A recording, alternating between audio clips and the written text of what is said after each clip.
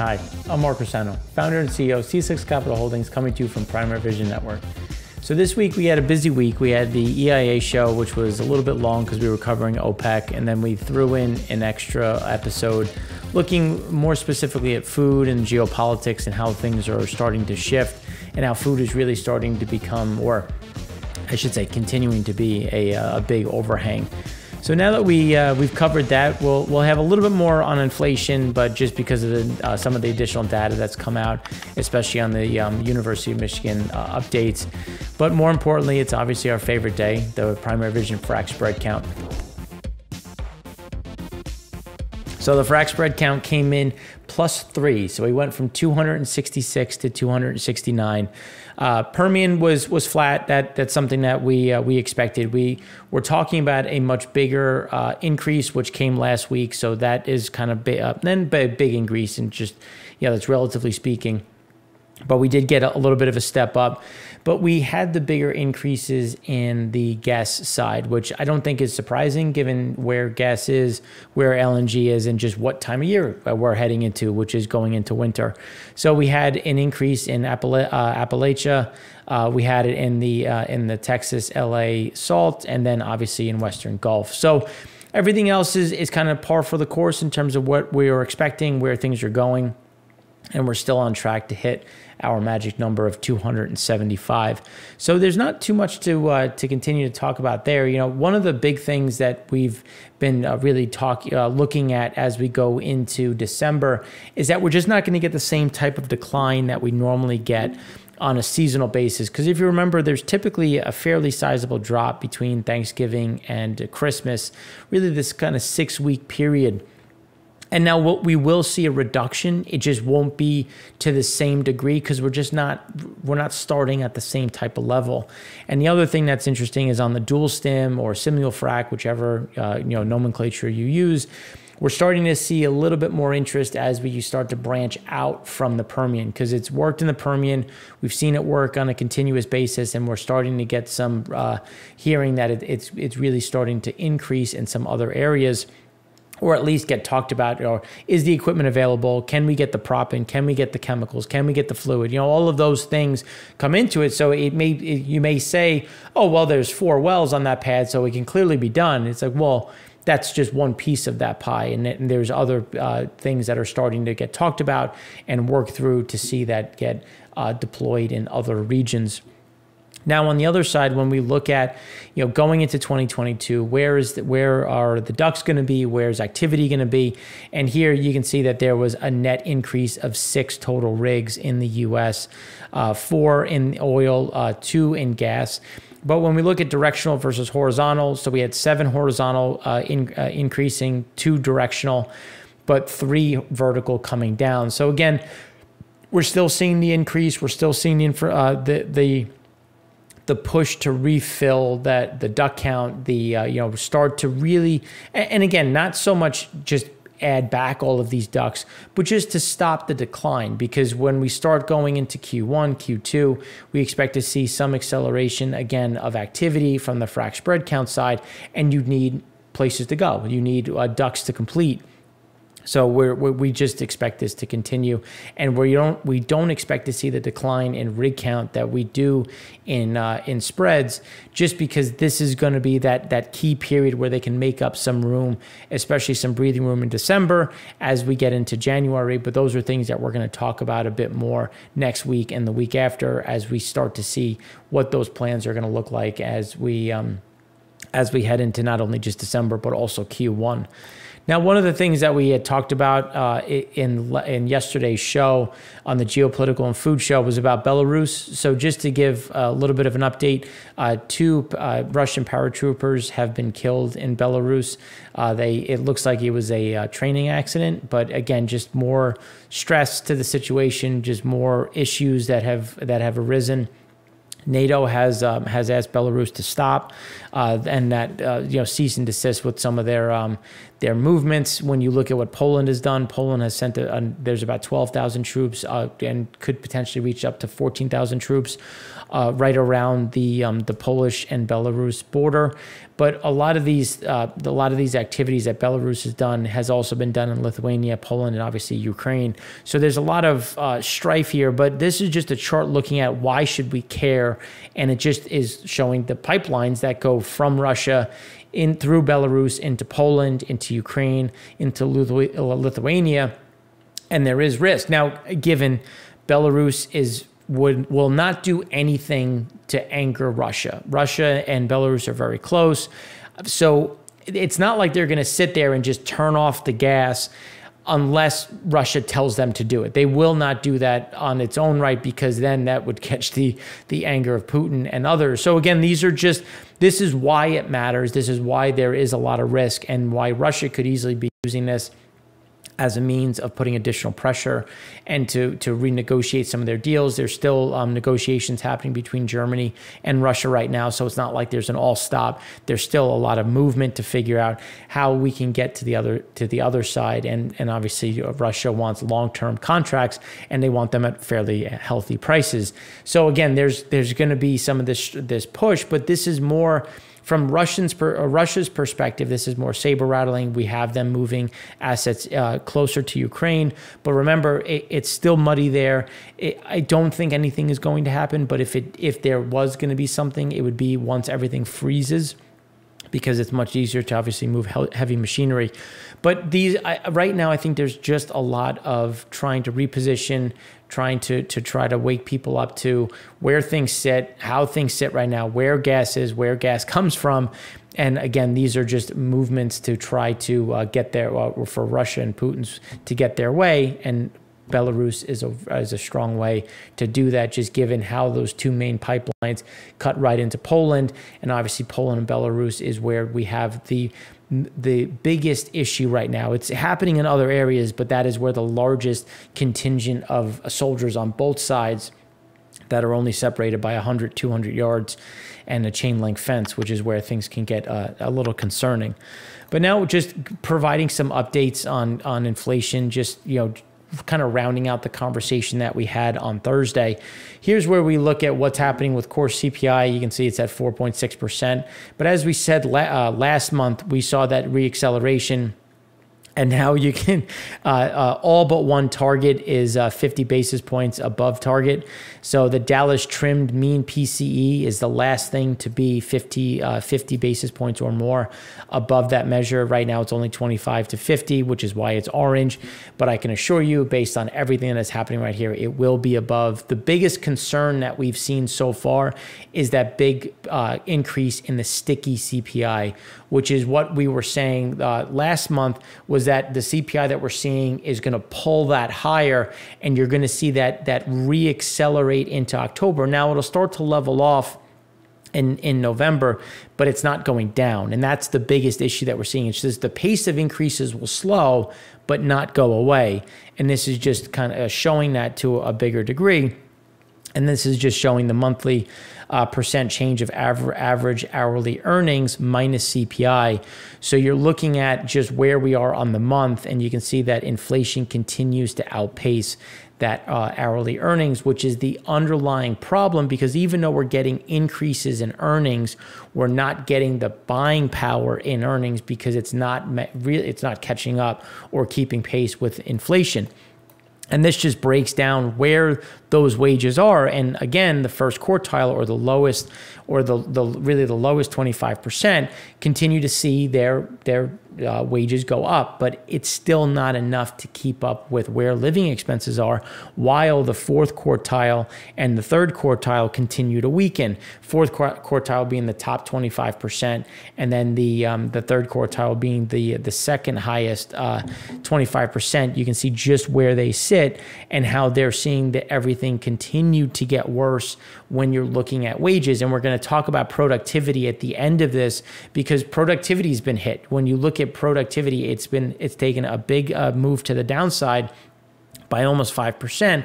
And is it happening now because we're in this position where you're not hiring people with more experience, which would cost more money? Instead, you're hiring people with less experience, and you're hiring more of them, which you're paying them a bit more, but you're still trying to save money.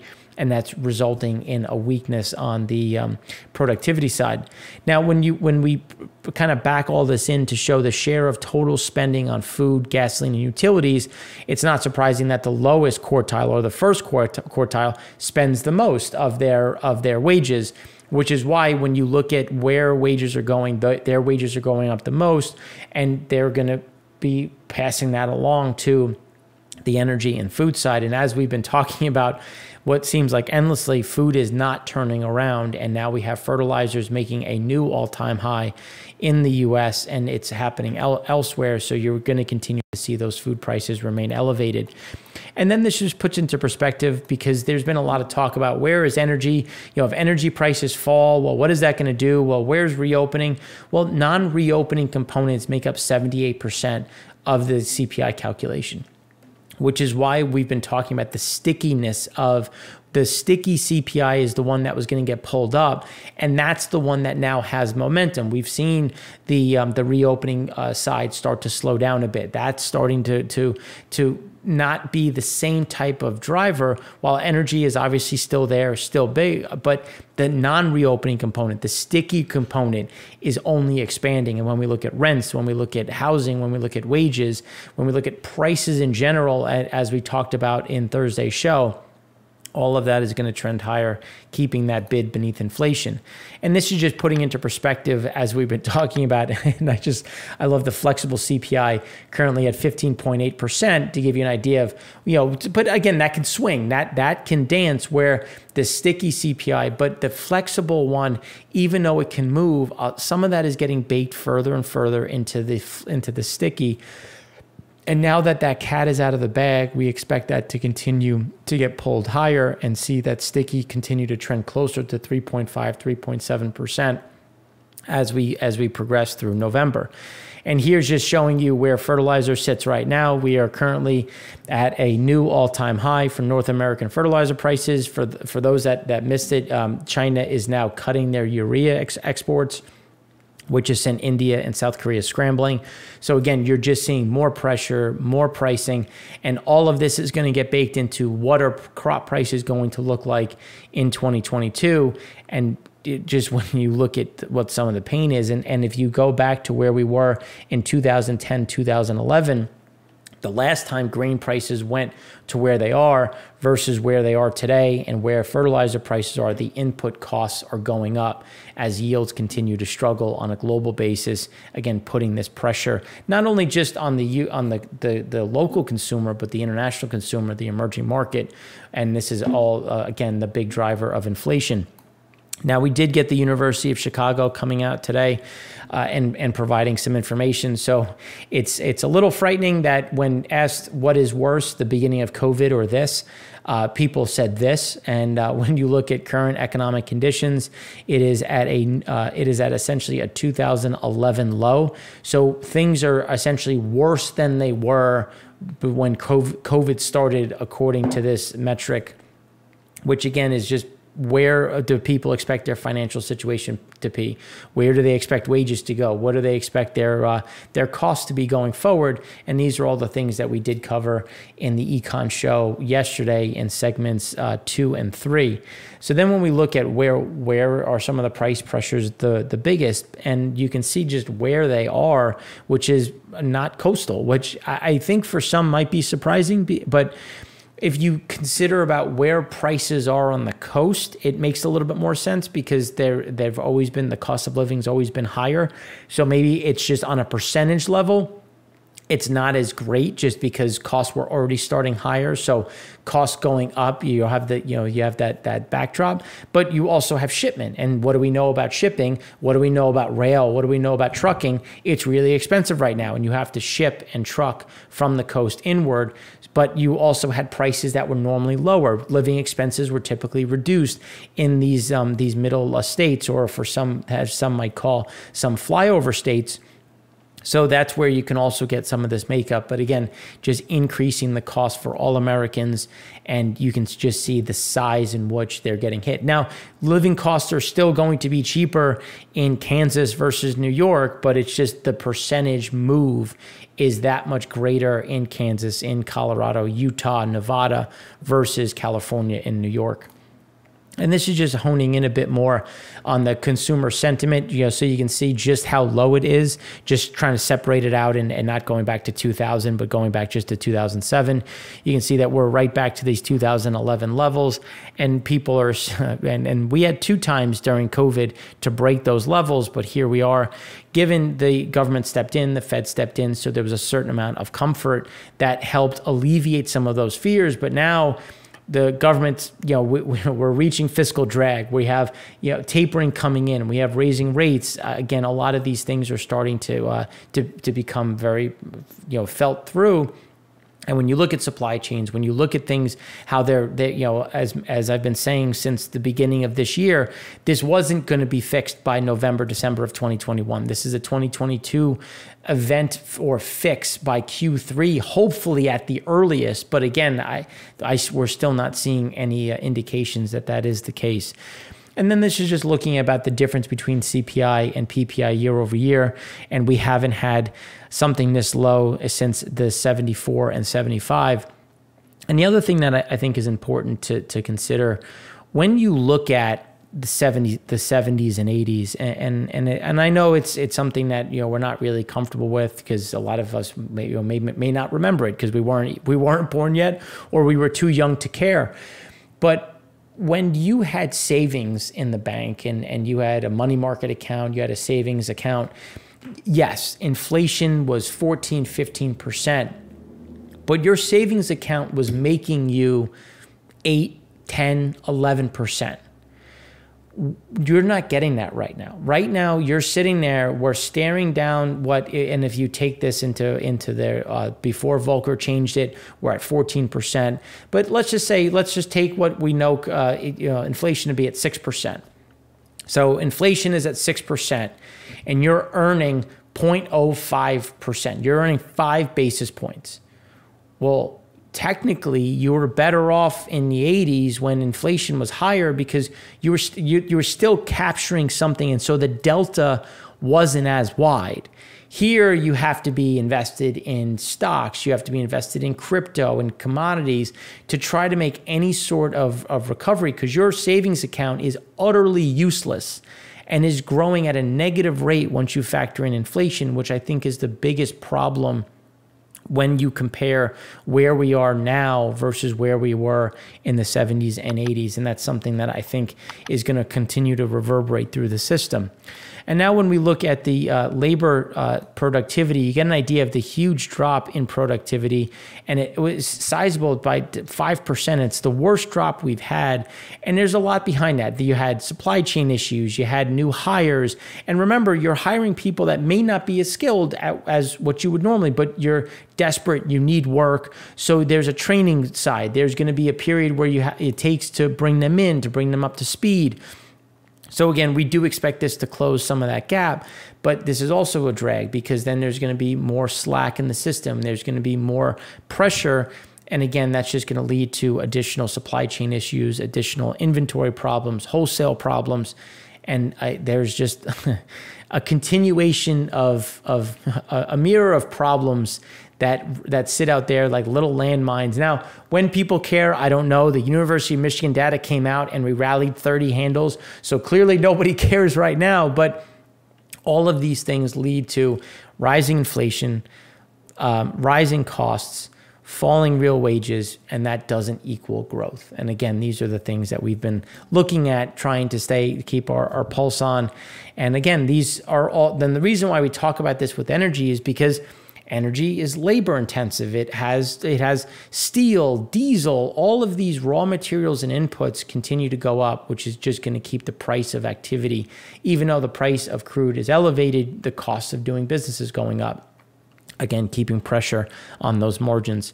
So if you have any questions, you know where to find us. We always love chatting on Twitter, in the comment section. So hopefully you have a great weekend. And for those, that served, we hope you had a great Veterans Day and can enjoy some prolonged festivities this weekend. So thanks again for watching. I'm Mark Rossano, founder and CEO of C6 Capital Holdings, coming to you from Prime Vision Network.